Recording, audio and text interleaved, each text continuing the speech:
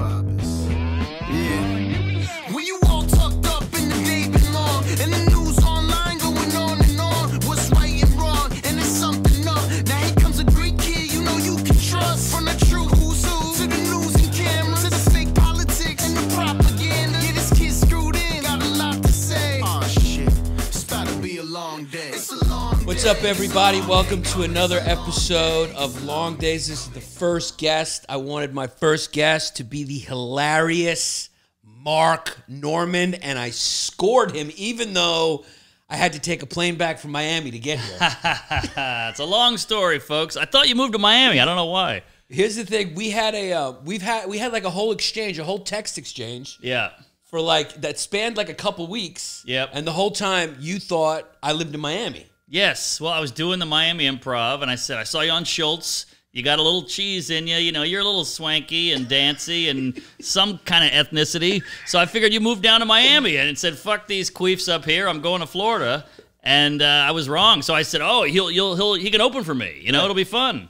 You have some. You're ethnic, but you're more ethnic in like a French. Yes, yeah, French kind of conquering, like a French kind of swing. But you're the ones in Louisiana. Were you guys like conquering French, or were you more like French Revolution kind of égalité, liberté kind of French? I know you eat crawfish, and it freaks me out. It's weird. You eat on newspapers like fucking Irish peasants. Yeah, well, you do Asians out here stealing our whole peel thing with the, you see them out there in the restaurant. They put the sauce right on the shell. Right. What are you doing, you crazy? Stop Asian hate. Stop crawfish hate. Exactly. You guys are ruining it. But yeah, my dad's like from France people, Normandy, you know, it's right in there. So then my mom's a big Sicilian cunt, and it's that mix. And then you throw some Cajun in there and a couple of blacks, and you got me.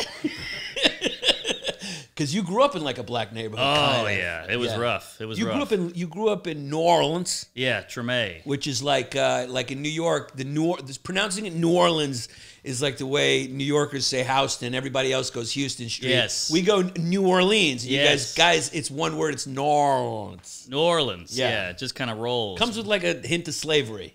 Yeah, slavery was big down there. You guys got some fucking Hall of Fame plantations down there. Oh, beautiful. I mean, we go to those weddings. If I ever did The Bachelor, I'd be kicked off because of all the antebellum shit I was involved in. Yeah, don't do your wedding right now. That's the thing. Ryan Reynolds got in trouble, right? Because he had his wedding at a plantation. But my thing is like the rules weren't set there. That was just like it was a beautiful kind of thing, you know? Yeah, it was just rich people who had slaves and land, and they had to till the field and servants and all that. So obviously it was bad, but the places are beautiful. These big pillars with the fence and the yard. It's great. But I do kind of agree, though. It is kind of like if you look at it from their perspective, it's like you're getting married. It's like, what's the difference between getting married there and getting married well, you could say Auschwitz. At a slave house.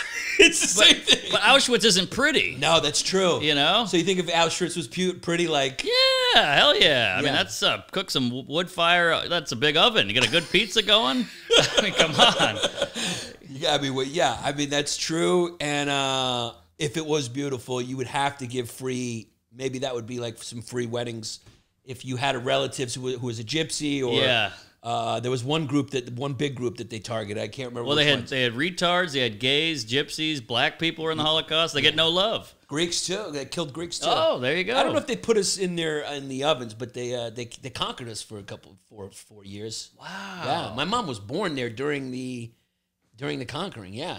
The Holocaust? During the Holocaust. What? Yeah. Well, during the World War II. I mean, she was in Crete, in Greece, where the Nazis paratrooped in. We did an episode of that on History Hyenas. By the way, we're doing the show on the old stripped down History Hyenas set. This just feels like Chris got Me Too'd. It does. It really does. I'm replacing him. Yeah, it just feels like feels like Fighter and the Kid the week after the article drops. I feel like the new Aunt Viv. Yeah. So being from New Orleans, it's like New Orleans is like it's a unique town that has its own flavor. I always say like America's not really it's more like a united of many countries. Completely, yeah. You can see that with COVID. Like Texas over here and then California over there, they're completely different. Yeah. One is tough about COVID, the other one's like, wear your mask. Yeah, exactly. Don't have your wedding at a plantation. Right. Things like that, yeah. New York, Florida. Yeah. Totally different. And Louisiana is just like fucking, what is it?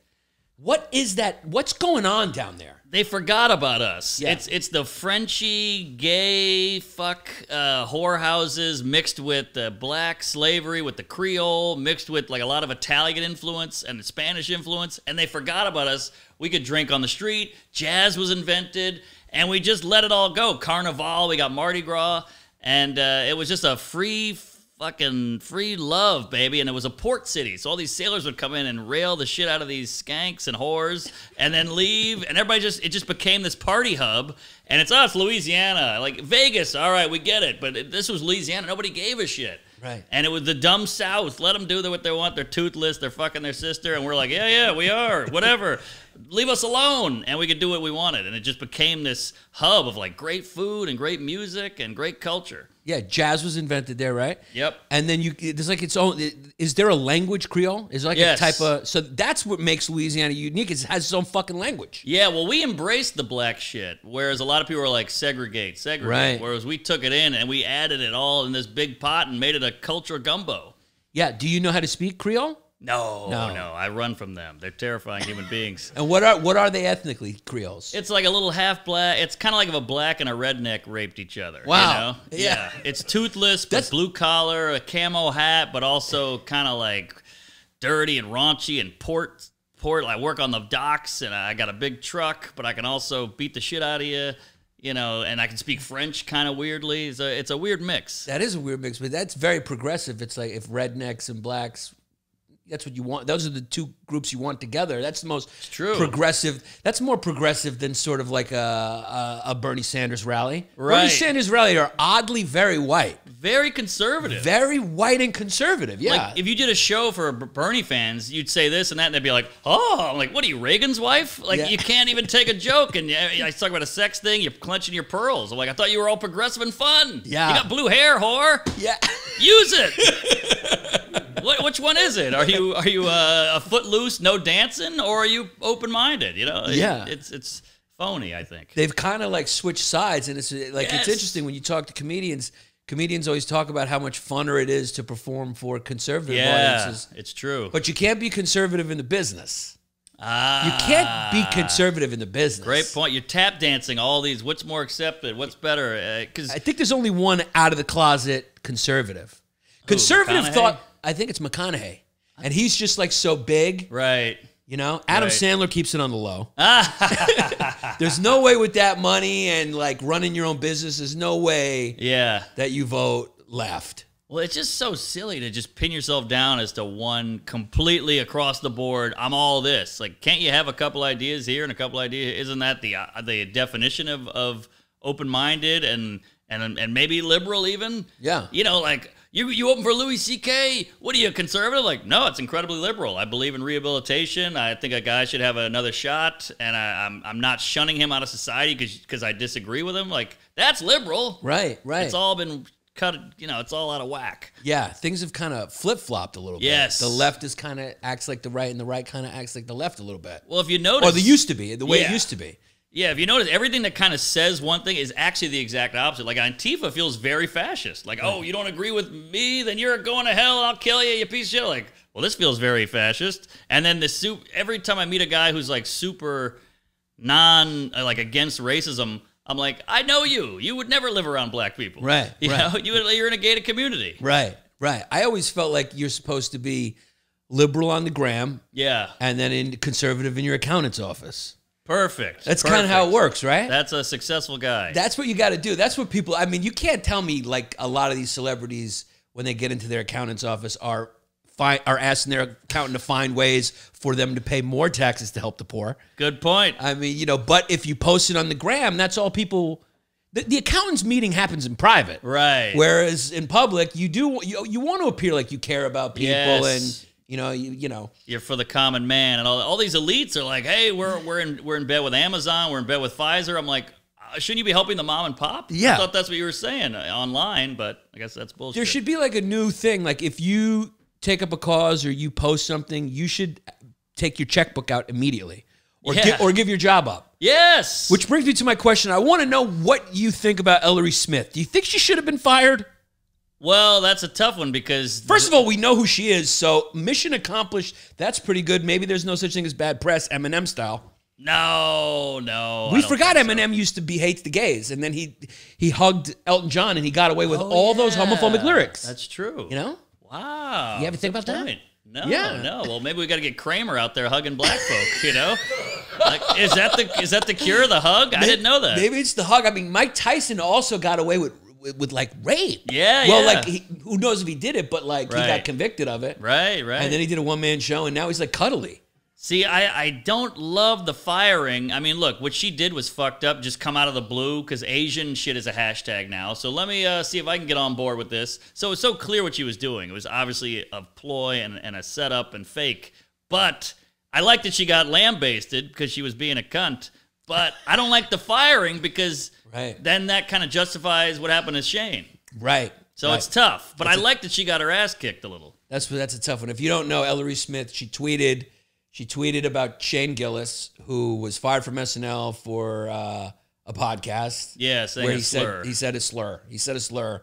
He was actually saying a slur as someone back then. I know. But what can you do? He probably said so many other things. He was like, I'll take that one. Well, you know what's funny is not a lot of people defended her because even like the super wokey people were kind of like, "Yeah, you're on your own, sister. You dug that grave." Yeah, which I liked. And she didn't even defend it. I liked her tweet. She said, "I deserve this. I still believe in consequence culture." Wow. So yeah, that's what she said. She says, "I still believe in consequence culture." So she was almost like, I feel like when you go like that generation, Gen X, millennials, when you perform for you can almost kind of see them whipping.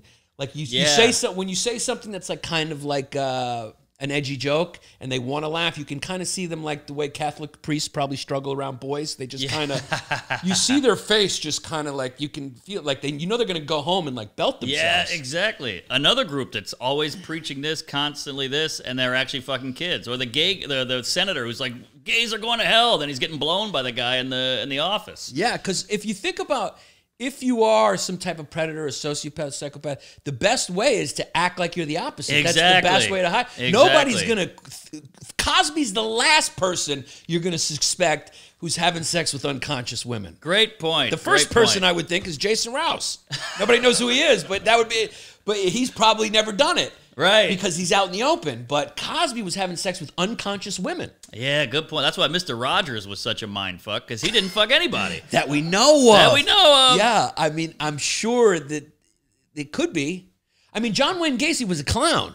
Yeah, exactly. So perfect example. Perfect way to lure him in. You know, like we're comedians, so we come off as good people, but we're not. Yes. We're horrible hangs. We're just...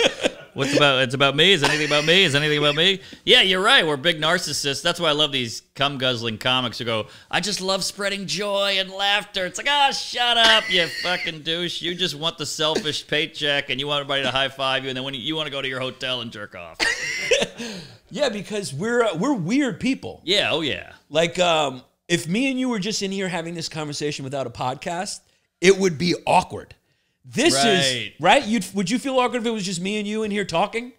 At first, but I could get over because you're also a fellow comic is easier than if just some rando. Right. So that's easier, and I like you, and I'm a fan of yours and all that, and I think we have a similar thinking. But whiteness, yeah, purity, you know. But if it was me and this guy, I'd be shitting blood.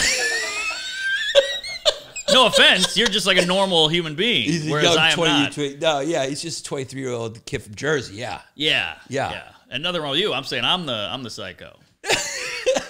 Right. That's why dating is tough for a comic. Right. It is. Yeah, it's tough. But there is something about. I feel like we have a comfort zone when we know there's an audience. Yes. Whereas in one-to-one, it's like we just like, I gotta go, and we're just out of here. So true. Dave Chappelle said, "I only feel comfortable on stage." Yeah, is what he's doing still comedy? I try not to shit on comics openly. We're not public. shitting on. I'm just curious. I saw him when I did Rogan.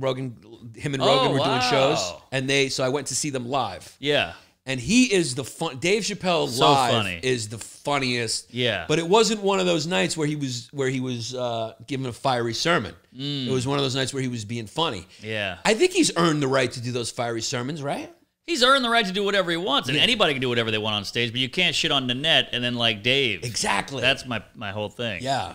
So I mean, Nanette was kind of doing for lesbians what Dave is currently doing for his people. Yeah, and I just like jokes. I like funny. So you can do your sermons, just don't act like you got some new shit popping. Like, hey, check out my new set. Right. And then it's like even that 842 thing. I was like, I get it. It's a powerful message, but like, I need a yuck. Right. I need a zinger, buddy. Or don't call it a comedy special. Right. That's all. Right.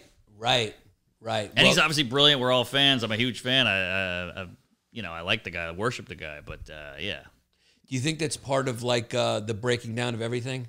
That's what it is. I was talking about on the last episode we did. I was talking about how Serena Williams just got interviewed by Common, and I was like, that accredited Peabody Award-winning journalist Common. Yeah.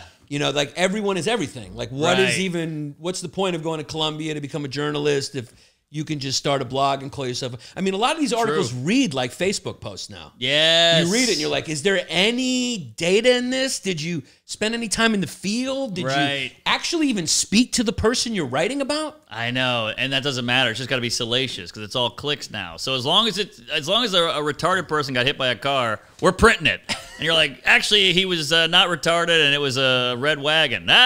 Print it. Yeah. They just want the clicks. Yeah, and I find people... it seems like people make whatever they read, they interpret it for them. Yeah, it's a very narcissistic. Like it's like because I recently tweeted, I said if you call it a stimmy check, there's a 100% chance you're spending it on sneakers. Right. Great tweet. And it went viral for the wrong reason. I mean, it went crazy viral what do you mean on wrong Black reason? Twitter. So Black Twitter caught it, saw my profile, doesn't know me, doesn't know I like sneakers, anything like that, and they just go, is he calling us the N-word?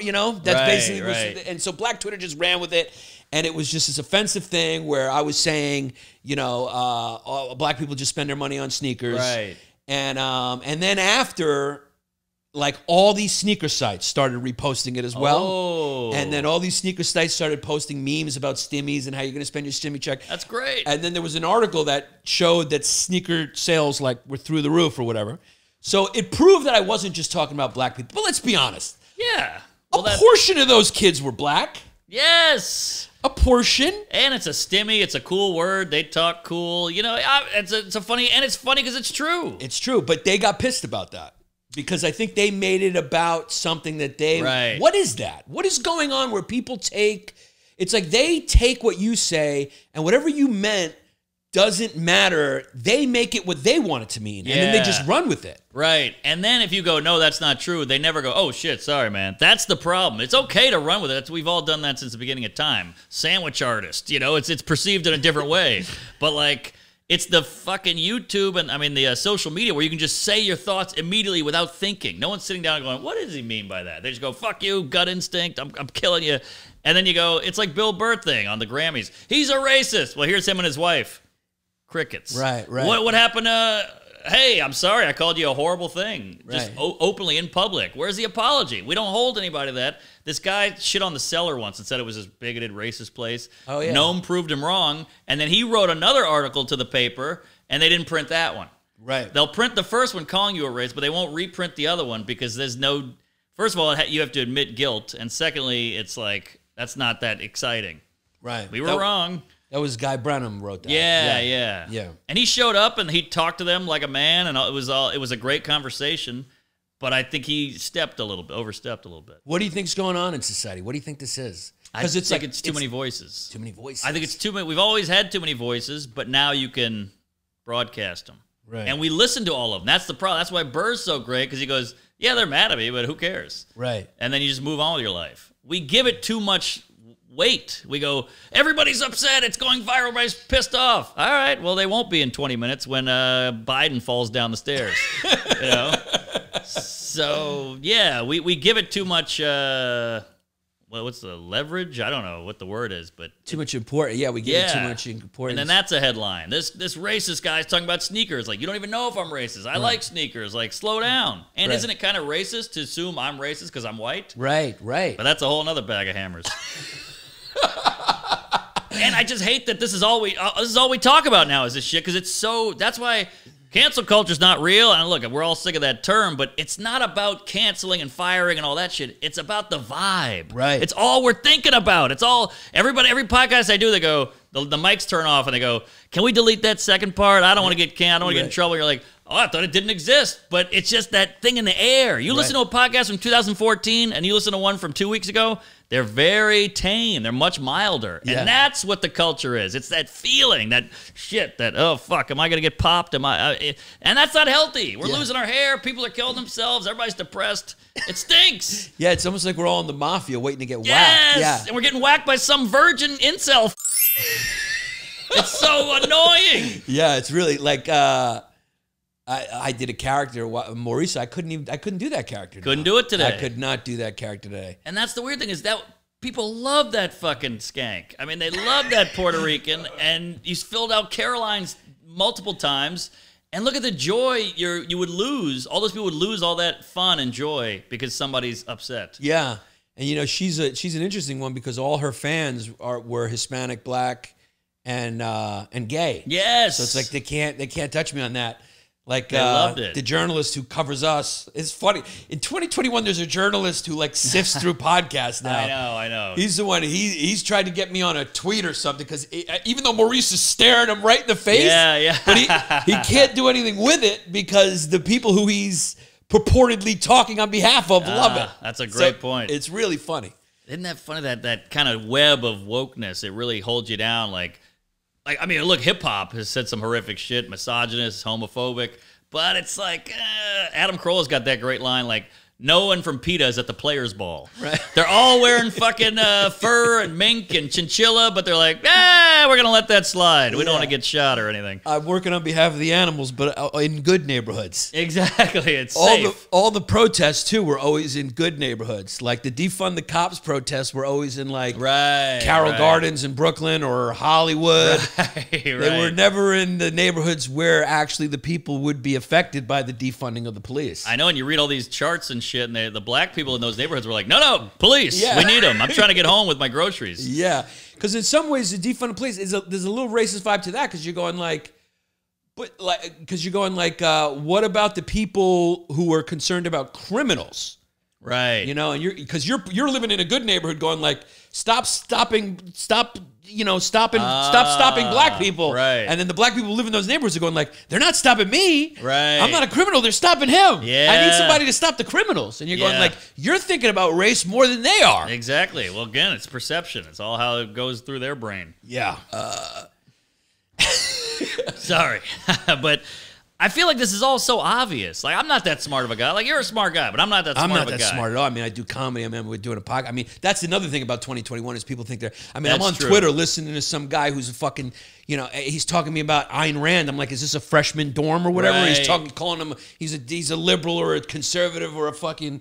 or a libertarian or whatever. I'm going like, this is like a freshman dorm conversation. Yes. Smart people can do math. They can do science. They can play with computers. Right. Otherwise, you're dumb. Right. Otherwise, you're dumb. Completely. Yeah. I agree. I'm dumb. You're dumb. We're dumb. Most people just regurgitating shit they've heard or read. Yeah. You know, you see it like, that's problematic. Like, you don't even know what I'm talking about. I said my gay roommate. You're saying, oh, you heard gay, and I'm on stage. I'm a white guy, so you just assume it's probably... You don't even know what you're talking about. Yeah. Yeah. Did you know Trump was going to win when he won? No, I had no idea. I was out at a bar drunk with a girl trying to get laid, and the thing was on TV. I don't know anything about politics. That's one thing about Trump. He made us learn about politics. I didn't know what a fucking senator was. He had to learn about politics too. When he was done. He was like, I'm learning too with you guys. But I was like, oh, here, Hillary's gonna win. I'll get laid. Pro women. Here we go. And then he won, and the whole bar was just silent. It was in the East Village. It was crazy. Oh, you were in liberal town when that happened. Guess so. Yeah. You know, Trump winning was almost like if your friend became president of the class. He just took over the class. Like, all right, fellas, like, what are we doing? We're fucking exactly. We're drinking, we're partying, we're calling him the name we used to call him, and we're not getting in trouble. Oh, her I grabbed by the pussy over there. Yeah. You're right. I ask only because as comics we kind of travel the country and we get a temperature on things. And I remember just like doing a little bit of the road, feeling like he's got a better chance to win than people think he does. Definitely, we're so in that bubble, and we're so elitist. We think we're better than everybody. And then you hit the road, and you're like, wow, this is a different vibe out here. Way different. The road is so cool. Like these cities like Nashville and Denver, like these kind of sleeper cities which are blowing up now. Raleigh, North Carolina. Nobody's talking about Raleigh, but now it's like booming. All these football players and rich people are moving there.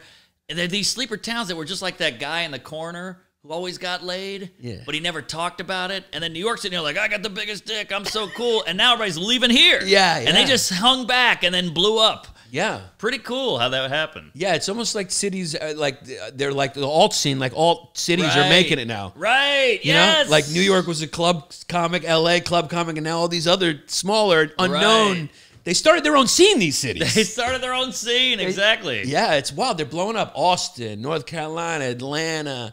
Nashville, yeah. A lot of it is probably because you don't have to be, so much of our economy now is digital. So you don't have to be in New York or LA. That too. Even if you're doing banking, if you're doing, everything is digital. You don't even have to be at the office. I think this is going to change everything. There probably won't even be any you know, corporate, like there won't be offices. I know. They'll cut back on that. I mean, so what is it going to do with these we got a zillion put homeless people in them. Yeah, hey, why not? Yeah, why not, right? Yeah, I mean, every elevator in New York's got shit in it anyway. You know, might as well plan it. And, you know, New York will become like an artist haven again. People will come and try to make it. Yeah, throw artists in there. They made Soho hot. They'll make Midtown hot. Right. They'll make it gay. They'll make it hot. It'll be fun. It'll, you know, there's plenty of things to do. Yeah, all right. I'm a little nervous because I love New York so much, and I finally got a good apartment. I own another place. I'm making little real estate moves, and I feel like right when I got cooking in New York, it's who knows what'll happen. Yeah, I mean, it kind of happened to us all. It'll probably come back, though. Here's the thing. New York's not a bad place to invest in. If New York doesn't make it, then America's over. I suspect it may be over.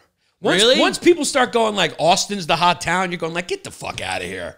What do you got, barbecue food and 4,000-pound people and Elon Musk? But that's going to be the capital of the greatest empire the world has ever known. We're done. But they probably said that about Los Angeles in 1901 or whatever it was. Like, it's a bunch of orange fields and Mexicans. This ain't going to blow up. True. Good point. I mean, I don't know. I don't know anything. Yeah. But no, you're probably right, too. Even in New York, they're probably, there's just a bunch of fucking tall Dutch guys walking around. Yeah. It's a swamp, basically. With wooden shoes or whatever they were doing. Right, yeah. Good New point. Amsterdam. Yeah. It used to be New Amsterdam before that. But who knows? And it's an exciting time to be alive. I mean, if you can shut off all the horrific negativity and bullshit on the internet, we're in a pretty cool time. I mean, a pandemic hit. We got to live through it, see it. Sure, it was dicey, but we saw it. Things are changing. Cities are blowing up. Cities are crumbling. We had a fucking reality star president. We got to watch all that. You know, BLM and Me Too and trans people exist. Whatever it is, we're seeing it all. It's fun. Trans people are fun. Imagine like our kids may start half their life as one sex and then the other half as the other. Pretty cool. Yeah, you get to 40, you're like, you know what? Let me find out what it's like to be fucked. Let me find out what it's like to be fucked by the opposite sex. Yeah, I mean, I've been there a few nights, but what do you think is going to happen with the color? Like, when we can really change color, that's when things are going to get weird. Well, I said on the last episode, didn't I? I said I feel like Rachel Dolezal was kind of like a pioneer, underappreciated. Yeah. If you think about people who want to end racism, it's like people who want to become the other. That's the farthest you can go in loving the other race. Is like, I'm going to become and live and act like one of you. Right. So that's like the biggest. That's the biggest compliment. It's the most progressive thing you can do. I guess so, but it's like you're holding a sign for those people. Well, I became one of them. But black people don't fuck around. It's almost like taking steroids. Like, hey, I'm gonna be buff, and you're like, bitch, I've been in the gym for 60 years, you know, and you get to just be buff. You don't have to go with the no cab and the police and the whole thing. So I get it why they don't like it, but it's gonna happen. Right.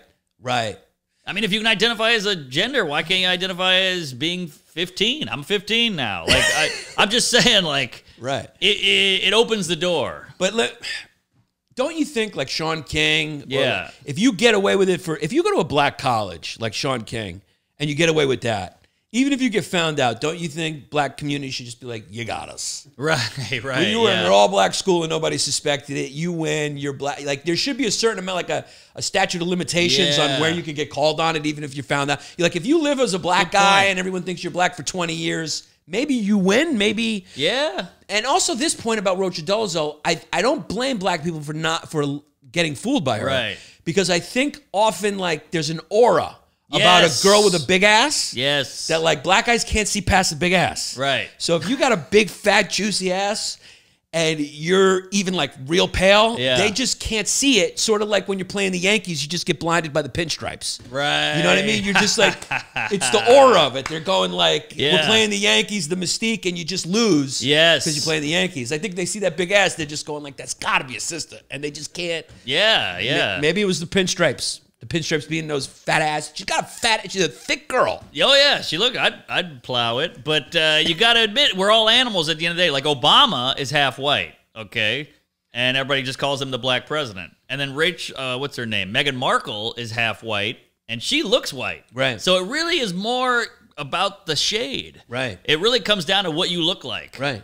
And I think if Rachel Dolezal looked a little blacker physically, skin-wise, I think she might get by. She pulled it off for a little while with the cornrows and everything. I know. Maybe we need to all be more Creole. We need to be more like New Orleans. It'd be nice. Yeah. We'd be a little looser. I mean, that is a loose town, but we get nothing done. Right. We don't get shit done. New York, you come here, it's pedal to the metal. New Orleans, like, quit writing jokes. Kick back. Have a high life, you loser. Now, here's the thing about you, to change topics a little bit, which is good, is like you come from a laid-back town, a cool town, but you're a workaholic. That's you true. work. Yeah, well, that's just my drug of choice to not think. Uh-huh. You know, I got 5 sets tonight. I have a joke about it in my act of like, being late is like a drug, and I think working is a drug too, because you're not thinking about, oh, I got a tiny dick. You're like, I gotta make it to that show. I gotta get on the F train. I gotta get off on this door. I gotta run to that. I'm doing these jokes tonight. I gotta do 15 minutes. I gotta close strong, then go third on the show, run out, and that's why I started on the podcast, just because you want to just.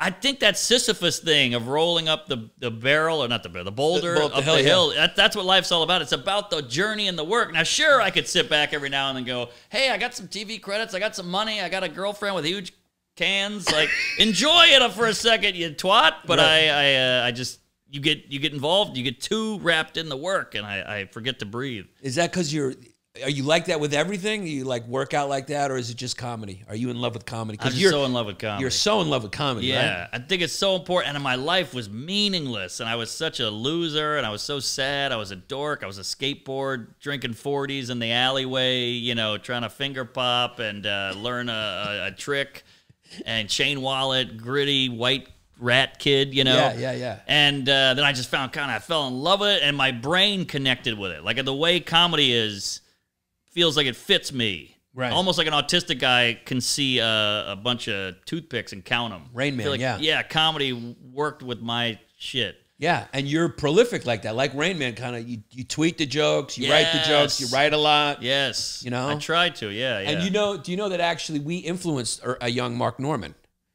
Because we did Bill Burr Comedy to Go. He saw that when you were young and you loved it. Oh, wow. Yeah. I don't forget anything. My memory's a steel trap. Yeah, you do have a great memory. I remember chasing you once to try to give you my ex-girlfriend's jewelry. Yes. I chased him into the train trying to give him jewelry. We got shithoused on a Brooklyn night in 1988. I don't know when that was, but man, things were so different then. It was fun. There wasn't that fear all the time. No. You said crazy shit on stage. You were like one of my heroes. I'd go to Bar 4 every Sunday, and you said crazy. You talk about trans porn, how you jerked off to it and you loved it. I remember being like, whoa, this guy's the real deal. It felt Stanhope-y, Lenny Brucey, that real backroom gritty shit that I love that you can't get anymore. That was a legendary show, Bar 4.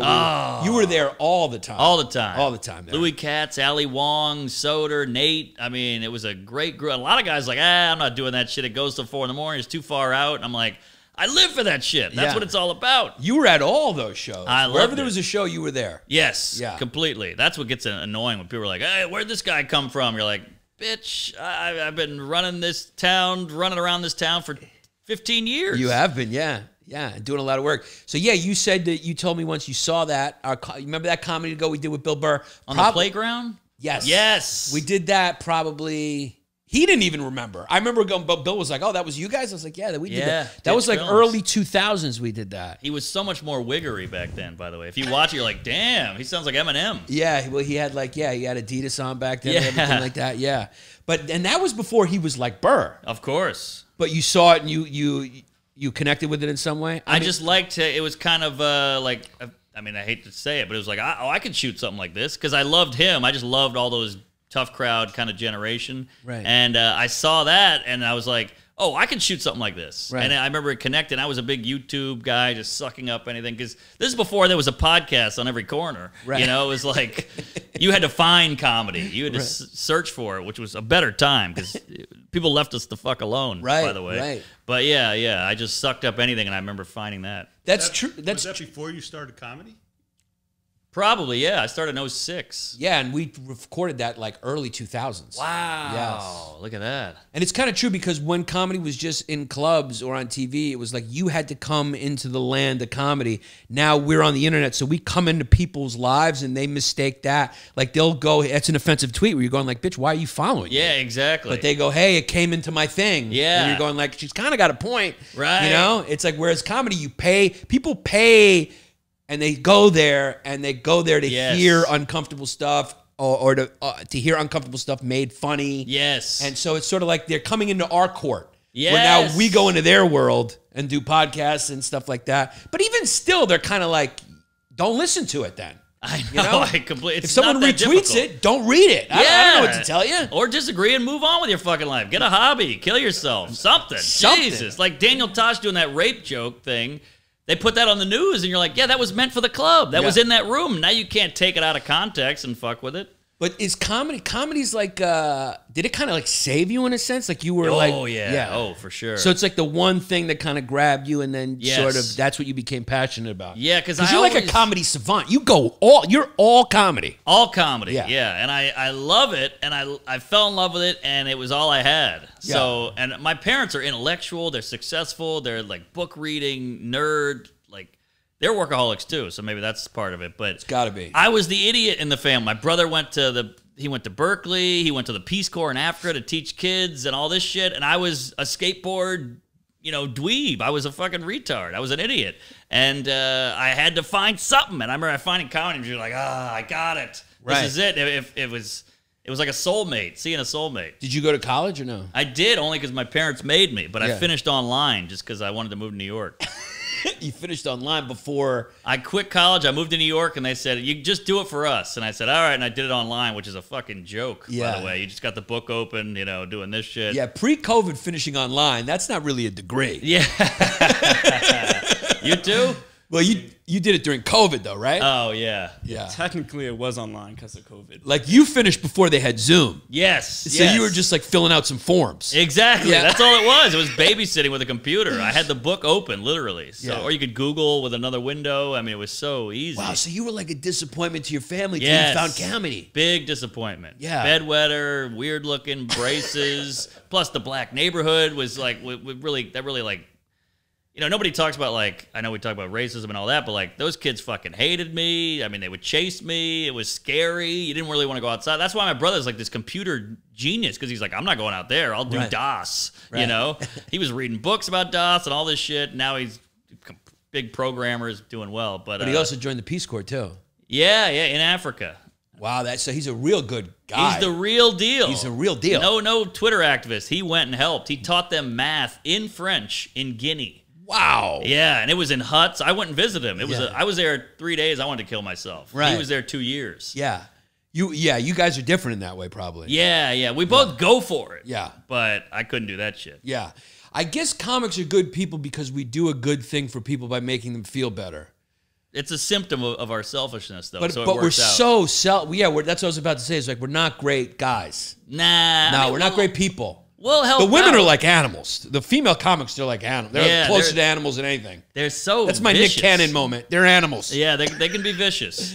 Like, men will say a horrible joke or do something horrible. Like, the women will try to ruin you in a weird way. It's almost like high school where they give you an eating disorder. We'll beat you up. Yeah. The punch will heal. Yeah, I'm kidding. But we comics in general, male and female, we're very narcissistic. We want to be heard. We want to be looked at. Yeah. That's a quality that works when you're performing for people who are paying to be silent, but it's not great in life. Yes. It's not great in life to always be talking and so true. Thinking you're cute and shit like that.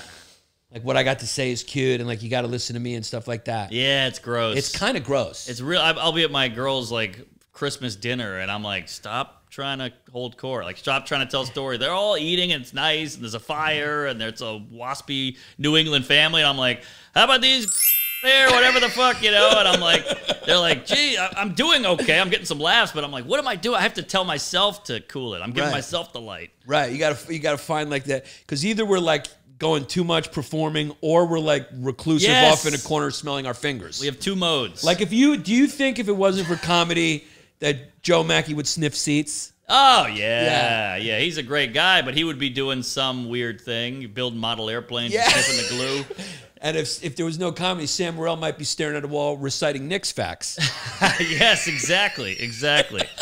Yeah, Joe would just be blinking into the sunset. Yeah. It's tough. Soder would just be doing voices in the mirror.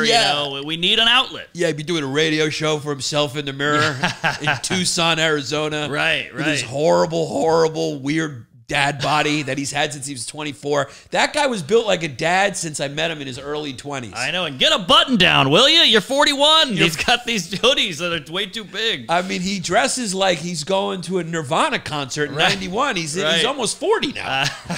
Button his shirt up a little bit. Yeah. Look, I'm no one to talk about clothing, but like, geez, he's a handsome guy. He's tall. He's got the voice. Like, he could really run this town. He could run this town, but and also like loosen up those fucking those shoelaces. He ties them a little tight. They kind of flop. Oh, interesting. Yeah. Now, you were a guy who fell in love with one jacket and you ran with it before the white supremacists took it over.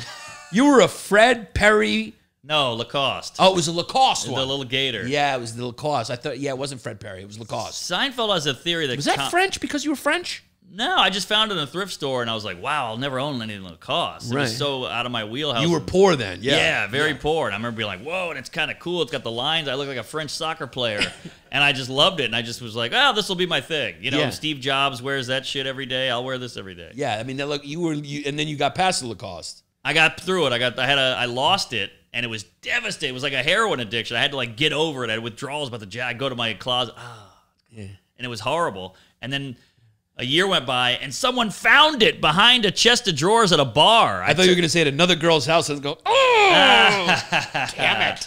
No, I left it at a bar because I blacked out, and they were like, what's this? And they pulled it out. It was at the creek. Oh, that shithole. Yeah, and it was covered in rat shit and dust. Bed bugs and, Yeah, I had to get it dry cleaned, and then I tried it on, and a couple friends were like, just let it go, man. So now it's in my closet again. That's what killed it, yeah.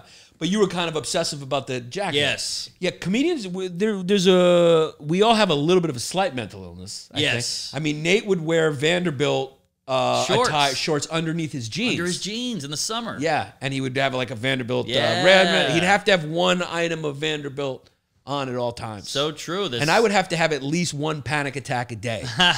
remember the phase I went through, just panic attacks? And I mean, I had a good reason. I was a victim of a violent crime, but I think I would have had those panic attacks even if it wasn't PTSD. Because we're just so self-involved. So I'm going like, oh, something's wrong with me. Yes. Something's wrong with me. Yes. And someone's going, what is it? It's like, I'm scared. I'm nervous. Something's wrong with me. And then social media just kicks that up a notch, and we're all fucked. Yeah. So... What does this panic attack look like? What is it? Have you had one? I think I have, but I've never defined it. What is it? What is a panic attack? Give me the actual... What it is. Yeah, like, are you sweating? Are you freaking out? Are you hyperventilating? You start sweating. Your body kind of goes into fight or flight mode. Whoa. So you just feel like, fight or flight mode, like you either want to fight or you flee. So all your blood rushes to the middle. So your arms kind of get tingly and numb. Whoa. Because that's just an instinct. Like when the adrenaline pumps, it happens because the limbs, if they get bit, you'll bleed out slower. So like if an animal bites your arms, it's all the blood is here, so you bleed out a little slower. Whoa. So it's all evolutionary and biological and stuff like that. But your body, like your mind, is too kicked up. It's too jacked up. So it's having a fight or flight reaction when there's nothing to worry about. You're making a mountain out of a molehill. Wow. It's got to be like a consequence of modernity.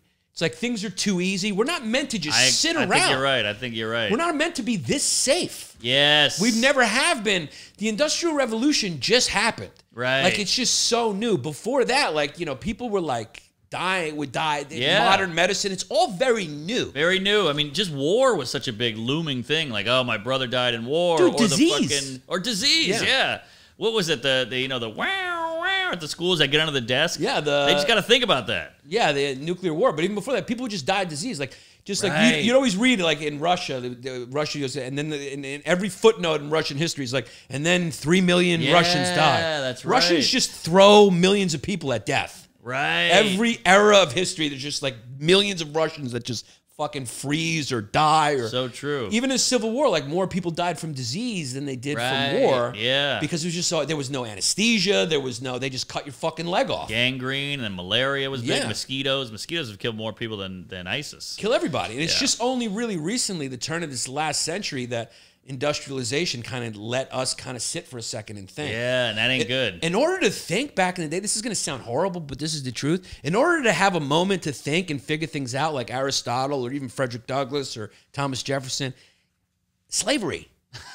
You had to have your shit taken care of for you. You had to have shit taken care of for you in order to Interesting. sit around and kind of be a community of contemplative, to contemplate everything. Yeah. You know? Wow, that's heavy. Yeah, I mean, that's the, you know, Isaac Newton probably had a few that we don't know about. They Yeah. he created electricity or whatever, so they were just like, all right, let's not talk about who was taking care of the house. He also died a virgin, so he's not even thinking about vagina. Not even which thinking. That takes up 9/10 of your brain, you know? And one of the big things he figured out during the Spanish flu when everyone was quarantining.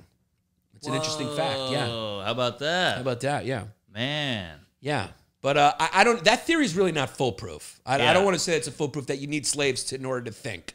That's Basically what it sounds like I said. But Well, there's some truth to There's it. something there because Yeah. the internet, like you get a package overnight, you know, you can just get everything online now. You used to have to go to the airport or call the airport. Now it's just boop, boop, boop, boop. You know, all that shit adds up. We have a lot of free time, which we think, I got all this free time. I can learn the piano or write a novel. But we don't do that, do Right. we? We No. go into Netflix, we go into fucking food delivery, and we go into social media and porn. Right. And also, you think about how prevalent slavery was throughout history. I mean, it's just like, I mean, Pyramids. yeah, the slavery is the oldest. It's as old as prostitution, slavery and prostitution. And almost every group's been enslaved at some point. Even the waspy people who did a lot of the enslaving recently were enslaved before that by Greeks and by Romans, and they were barbarians. Yeah, the Irish were slaved, and nobody likes to hear that. I feel like black people kind of cornered the slave market. Yeah. And there's a lot of slave countries out there. Yeah, I mean, the word slave comes from Slav, because they were, to the Ottomans, enslaved Greeks, the Slavic people, so they called them Slav. There Yeah, I you mean, go. there's been a lot of slavery. Yeah, and it sucks. We're not It's horrible. defending it, but it also a lot of shit gets done. They built the pyramids. And yeah, I mean, but I don't even think we could even, a lot of these progressive ideas that we just take for granted and say like, hey, that's the right thing. I think a lot of people forget that like that's the right thing only because we've figured all this shit out. Right. And like machines are right. doing shit. And so it's like, we're free to be a little nicer to each other. Maybe in 500 years we're gonna go, can you believe in 2021 they had janitors? Yeah. They made people take out the garbage, Yeah. all that shit, because those are the modern day. You know, we still need ditch diggers. Yeah. You know, but with the AI and all that coming in, we're gonna go, I can't believe we appointed that to some poor guy. Yeah. And I always think like when they call someone a nice guy, oh, he's such a nice guy. I'm like, is he really, or is he just like well fed? What do you mean? Like he can afford to be a nice guy. He's young. People want to fuck him. Right. He doesn't have to work in the field interesting. 100 hours a day. I learned this from being around old people. Like when you're in an old folks home and you're like, a lot of them get nasty because the Right. true who they are comes out. The only really good people I think are on this planet are if you find a sweet old person, Yes. they're really a good person. Uh-huh. Because they're old and they got nothing to be sweet about because being old sucks. You Sure. piss 100 times a day. Your pussy's dried up. I'm sure it's very horrible. Your body, your tits are saggy. You look like Yeah, shit. yeah. You're gonna die soon. You think about Yeah. that every day. You can only Yeah. enjoy applesauce. Your teeth are falling out. Right. And you're still sweet. You're good. But most Interesting. old people are cunts. Cunts. And racist. Oh, Oh yeah. God! Old people go in there and like, and then the people take care of them, and they're fucking calling them every slur in the book. Right, the Jamaican lady gets a Nobody's earful. canceling these old people. Well, they're God- allowed to get away with fucking murder. God cancels them eventually. I guess so. That's what it is. So why not go hard at the end? But if I was old, just do heroin and shit. You're know? right. Yeah, that's a Hey. good way to do it. But yeah, I mean, that's why I think like so, modernity's kind of like industrialization and now tech too. You know, we've Yeah. had that second revolution, tech makes our lives so easy. Right. Maybe that's why everyone's pretending like they're this great person. It's because they can maybe it's because it's afforded to them. They can Right. sit around in San Francisco and just everything's made for them. Yes. So they're sitting around going like, I'm just a virtuous person. Like, dude, if I took one of these things away from me, you'd eat your own sister to survive. That's a great point. We've all seen Alive or whatever those shows are, like survival in the forest. It's all you out there, and you ain't happy. No. Nobody's whistling Dixie while they're killing a squirrel and ripping the fur off. You're right. But it's just how it goes, and we have too much time. And then struggle is so, what's the word? In vogue. It's so hip now to be struggling. Have you noticed, like, every white guy is like, yeah, I'm white, but I'm on the spectrum. Right. I have depression. I have anxiety. My dad fucked me. I'm half Jew. Whatever it is, everybody's like, we used to hide that shit. I was a bedwetter. I had horrible teeth. I got braces. I would never smile. Now people are like, I wet the bed.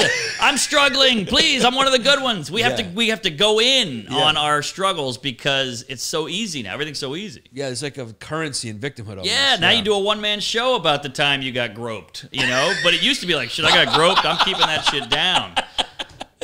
Yeah, it's not a good time to be an Irish Catholic. Those skills are useless now. Right. Yeah, because they used to just push it down and pretend like it didn't happen. Now it's like, no, dude, that's great stuff. Write a show on it. Yeah, exactly. You're going to make millions. Thank God you got groped. That's how we look at it. Do you think the comic's life and the normal person's life are at odds? Like, do you picture yourself having a normal life, family, or are you just a road dog? You're going, I'm flying to...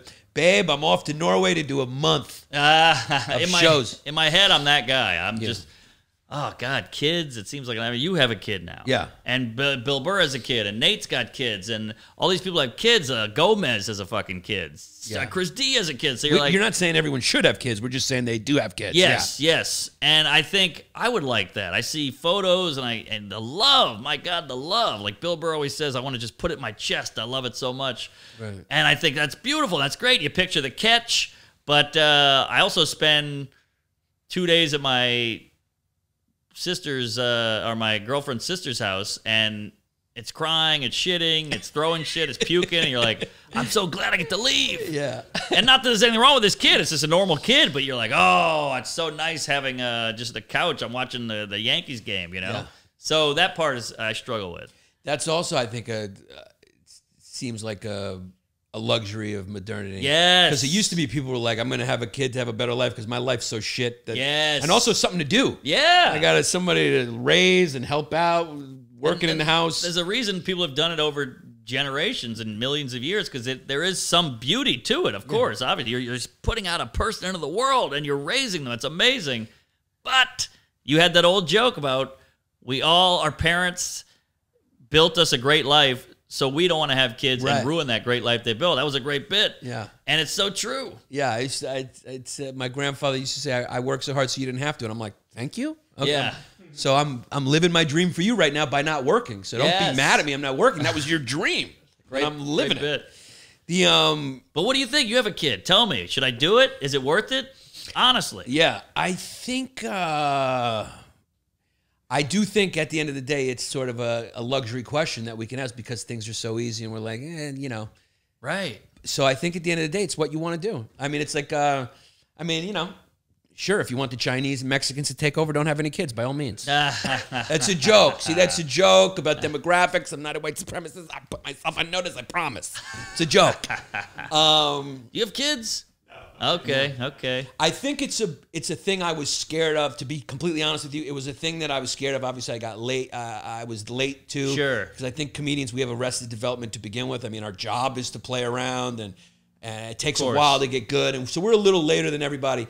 But I do think when you get to your level where things are amazing and you're a known comic and you're fortunate enough to have money and you're people are coming to see you and you're known. You start to think about, all right, what's the 50s look like? What's the 60s look like? Exactly. And that's when you go like, all right, I don't know if I want to be, not have a family when I'm at that age. That's what hits me. Yeah. So that's where I think, and now that I have a family, it's incredible. It's like you go like, oh, what's the point of life? You ask those questions when you're young, and then you reproduce, and you're going, oh, the point of life is this fucking no different for me than it is a strawberry, a string bean, or a fucking hyena. We're all here to just fucking push out another one and die. Yes. That's really what it's for. Yeah. All this other shit is just fucking waste time. Yeah. But the thing that like you feel like that nature tug. Yeah. Where you feel like you fulfilled something is having a kid. It's just the simplest thing, and it's stupid. And it's no different. Everything, even bacteria fucking reproduces. You're right. Viruses. I mean, so it's like it's also humbling to go like, oh, we're just a fucking evolved life form here to reproduce, no different than string beans. Yeah, we're a bunch of monkeys fighting on a spinning marble or whatever that quote is. That's not mine. That's some genius guy. But it's true, yeah. It's true, and I think you're right. And it just if everybody on Twitter had a kid, I feel like Twitter would chill the fuck out because they're wiping asses, they're putting it to bed. They have a thing to do now. Yeah. They have a real problem. I'll put it to you so in comedian language though. Please. Whole lot of new material. But then I want to be the kid comic guy. Yeah, you don't want to be that guy, right? Going, I was cleaning up. Yeah. Yeah, exactly. Yeah. But I think that's kind of maybe a little bit inevitable because your audience also. Here's another thing: if you want to think like a comic, it's like. You're a certain age. Your audience now, a lot of them are having kids. Good point. So you want to relate to the audience. And then as you go 10 years further, they definitely have kids. Right. So it's kind of like you want to at least, because you can't continue to talk to people who are younger because they're looking at you going, why am I listening to this fucking guy? Yeah. Unless you're cool like George Carlin, you grow the ponytail, you smoke weed, you wear black. Yeah. You know, shit like that. It was also a funner time in the 50s when you could just have a kid and give it to the lady and then go to work, you know. Those days are over. That would be a funny title for a special. Give it to the lady.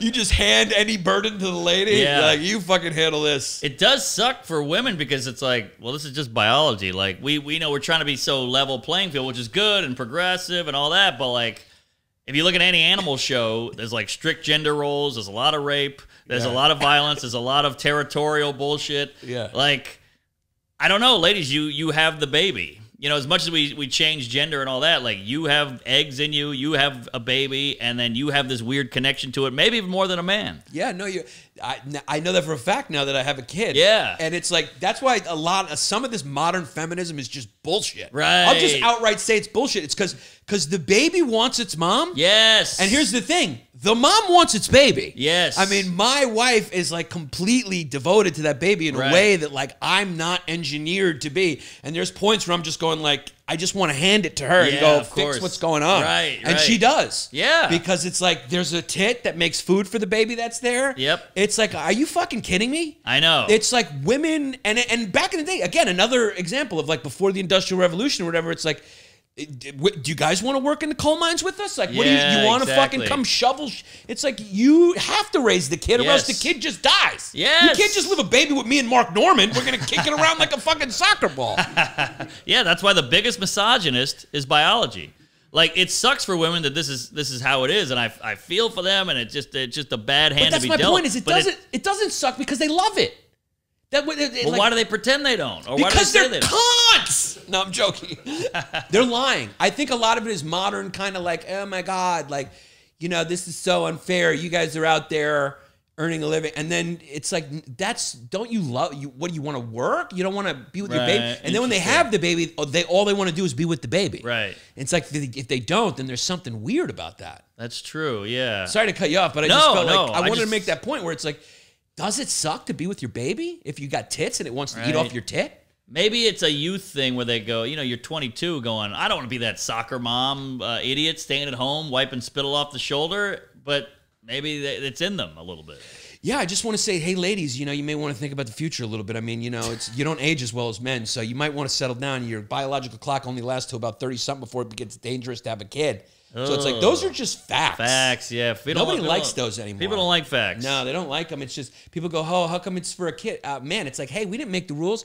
God made it, or whatever made it, so we could fuck till we're 80, you know? Right. And like Alec Baldwin has a new family. I know. And he's a senior citizen. Right. He's got like 10 new kids in his 60s. Yeah. So it's like, is that because Alec Baldwin's a bad guy, or is it just because God's a bad guy? God's a bad guy. God's a guy. That's how you know he's a guy. That's how you know he's a guy. Bad. Good boy. He made it so guys could reproduce till the 80s, and women have like 5 years when it's appropriate to fuck. Right. Otherwise, you're on MTV's Teen Mom. That's also why women call women whores. Like, all we talk about is anti-slut shaming. Because they are. But yeah, but then they go, hey, what about this whore? She's fucking this guy who's married. And you're like, I thought it was okay to be slutty. Right. It's very confusing. You have a great joke about that.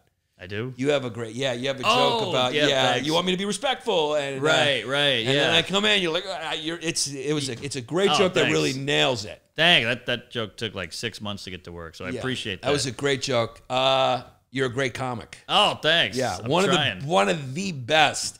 Thing I love about you too is like you write great jokes, but also the jokes sometimes have like a little substance to them, or they can be edgy, and then you go, "Hey, you just fire off some shot." Norman's sneaky like that, and that's what's so funny about him is he'll say something, then he'll just throw up some fucking finger pops, and you go, "Wait, did he just say that?" "Yeah, he did." You go, "No, we're all Jews. It's okay."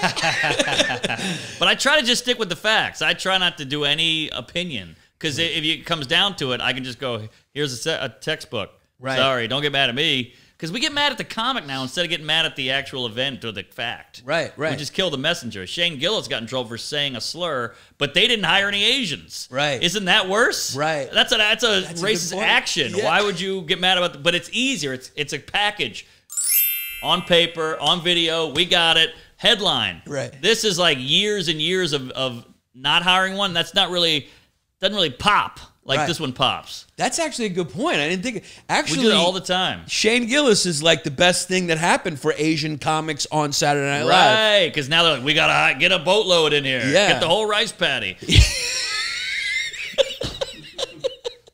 He actually awakened everyone to the fact that SNL was racist because they didn't have any Asians. Exactly. Right. But they don't attack them as much. But yeah, you need the face. You need the problem child. Boom, poster boy. It's easier. And also blame it on someone powerless. Yeah. So like when you're in power, you can always spin it. It's like what the old kings used to do. Oh, it wasn't me, and then they'd bring along some peasant boy and cut his head off and be like, it was him. Or in America, they'd get some poor indentured servant or God forbid slave and say it was him. When you're just framing someone who is powerless when you're going like, hey, the bigger problem is you have no Asians. Right. For decades. Exactly. It's like the Duke lacrosse thing. That girl admitted to lying.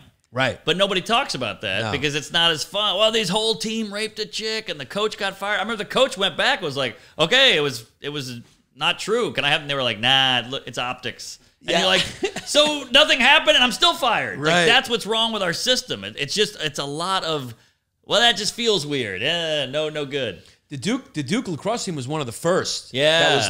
That was like convicted before a trial or anything. That was convicted by media. Right. Which is now media just goes like, he's guilty. Yeah, because you're right. Even comedians now, a big like kind of hack, we all do it. If like we're doing crowd work, we see like 6 white guys sitting there. We're always like, the Duke lacrosse team. All the time. Yeah. All the time. We a frat got a couple of rapists over here. Yeah. Like there's some guys like I'm a virgin, I've never raped anybody, but I'm a rapist now. But it's just You're like, the Duke lacrosse guys, they said rape those guys, but didn't rape those guys. So you look like a bunch of guys who would be accused of rape, but then exonerated. That's too much. Comedy needs to be quick. Yeah, it's got to be quick. I mean, look, like every black comic's like, hey, these white people hate spicy food. I'm like, woo. I'm like, I love hot sauce. Yeah. I grew up on hot sauce. I'm like Hillary Clinton. I got 8 hot sauces in my jacket. But I get it. It's a joke. I'm not an idiot. But not your Lacoste jacket anymore. That's gone. It's hung up. It's hanging up in the house. But you still went with the similar look with the jacket. I just like a jacket. It's a little warm in here. I'm kind of sweating, but I keep the jacket on. Yeah. I feel safe. Well, thank you for being my first guest. Oh, geez. I'm trying to figure out, over? Yeah. I'm trying to figure out what we're doing, but this was just such a fun conversation. We were going to go live like we do, but I forgot, and my phone's charging, so that's fine. But I couldn't think of a better guest to have for my first guest, LongDays. Podcast is going pretty good to start. Oh, nice. Yeah, and good for you. You bring in big numbers, so thank you. Bang, bang, bang. We'll see. Yeah, you come in. So the great Mark Norman, you guys know him. Check him out. He's got 2 podcasts. Yeah. Well, that's the name of the game. It's Tuesdays with Stories, and We Might Be Drunk. One's about boozing, one's about everything else. So give it a whirl. It's offensive. It's irreverent. It's gay. Go nuts. And check out to Lunch on YouTube. Check out his special. I think it's like at 8 million now. What is it? 6.5-ish. So doing great. I mean, YouTube was a failure in my eyes. I was crushed, and now I'm so glad it's on YouTube. Yes, I mean that's that people can just constantly keep discovering it that way. Exactly. It's like there's gonna be a few people who go check it out from that. I hope. Go check out his hour special on YouTube. Google all his Conan sets, all his late night sets. Follow his podcast. Go see him live on the road. Check his website. I mean, it's pretty easy now. Just if you're interested in Mark Norman, put the name Mark Norman And if there's probably like only a few people who don't know you because you're all comedy fans that are watching. Oh, great. Yeah, thanks. I appreciate it. And I just huge fan, the whole thing. It's good to see you just cooking again. You're up and at 'em. I feel like we lost you for 4 years. I don't know where you went. It's called a career dip. But yeah, it's good to see. I mean, sure, you're in the middle of, what are we, in Connecticut right now? I don't know where we are, but it's great to see you, and it's an honor to be on the show. Yeah, well, you never know how things are going to, things have changed, because I would think we'd hopefully be having this conversation on, if this was like before the internet, like we didn't see the internet coming like this. I would have been on your show, you would have been a talk show, like Letterman and stuff, and I'd be sitting there doing a 5-minute set going, and you'd have me on because you knew me from back in the day. Now we're just sitting in my old apartment. And this is TV now. This is TV. Yeah, it's very strange. Everything flips. I mean, at one point, asses used to be small. Right. And now they're huge and they're great and we love them. TVs were fat, asses were small, and it's flipped. It's flipped. So you never know what's going to happen, folks. What you're basically saying is white guys are going to come back in. We're out now, but we're coming back. White guys are tits. I feel like we're always hanging in there, you know? On that note, peace out.